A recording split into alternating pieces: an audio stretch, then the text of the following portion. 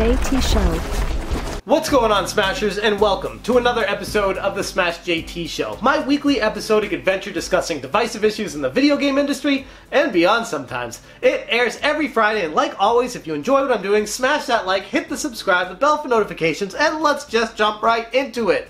For this week, we gotta talk about game streaming. Now, obviously, the talk of the town is Google and their streaming service they announced at GDC called the Stadia. It's divided people quite a bit, where some are interested in seeing what comes of it, and other people are saying, no way, no how am I swearing off my physical merchandise in order to stream a future of video games.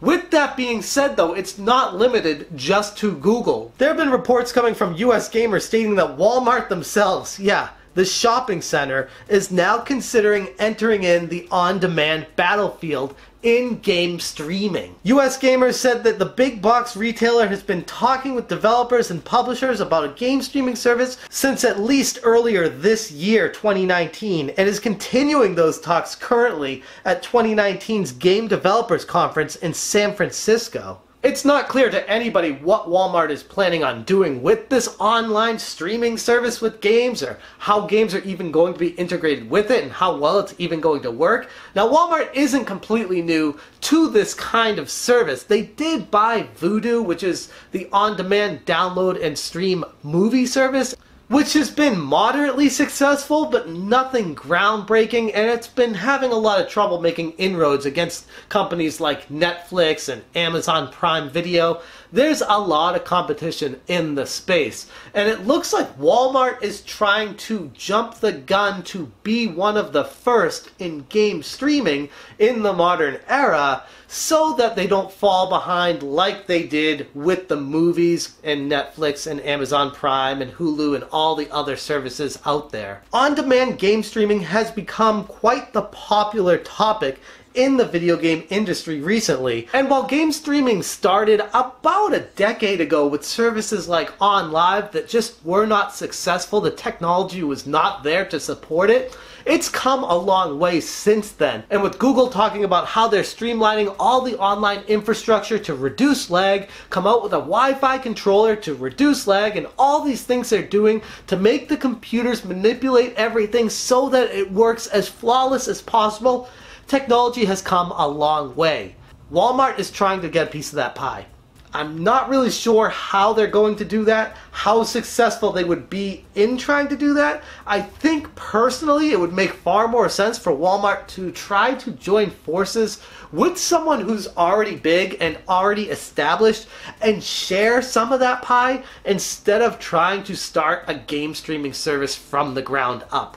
At least that's how I feel about this situation. Just the idea of Walmart being in video game streaming is funny to me. This is a company that has proven time and time again that they cannot handle technology. Hell, some of the employees at Walmart say the apps that they use don't even function properly, and they work for Walmart, and those apps are made for employees at Walmart. If they can't get the apps working right, I don't see how we can look at a company that focuses on groceries and other items for sale and say, yeah, they're going to be a technological powerhouse when it comes to online game streaming. It just doesn't make sense.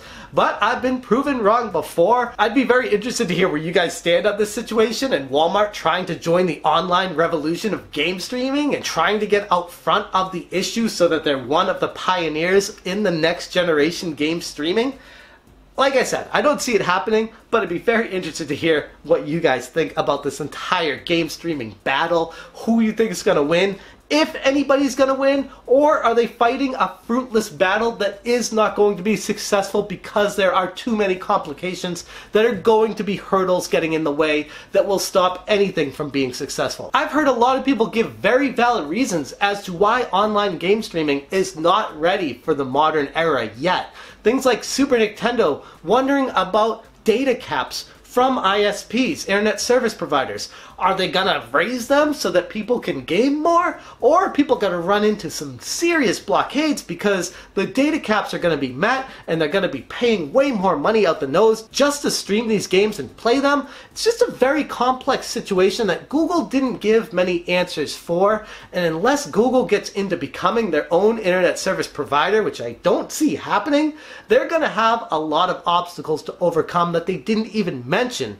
at the Game Developers Conference. Not to mention the price, not to mention how fast these games are going to work, and if they're all going to be available, and what's going to function with what. There's a lot of unanswered questions with what we do know already coming from Google. So I'll leave it right there. There's a lot to dissect with this. I could talk for 2 hours about it and still not even get to the bottom of it, but I'll leave it there. Let me know what you guys think about the game streaming battle and the stream wars as we know it. And moving on to this week's smashing game of the week, I am completely hooked on a game called Reverie, Sweet As Edition on the Nintendo Switch.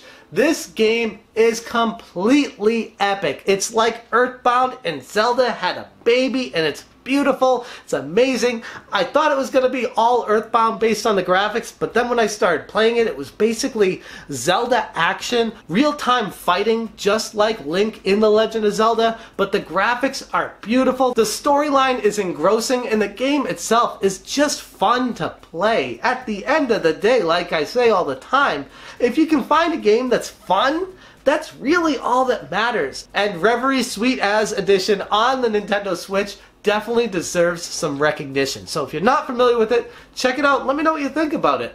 And that's where I'm going to leave this week's episode. Again, I want to say a special thank you to all the Patreons that help support the channel on a monthly basis with their pledge. If you're interested in joining them for as little as $1 per month, I'll put a link to my Patreon right there.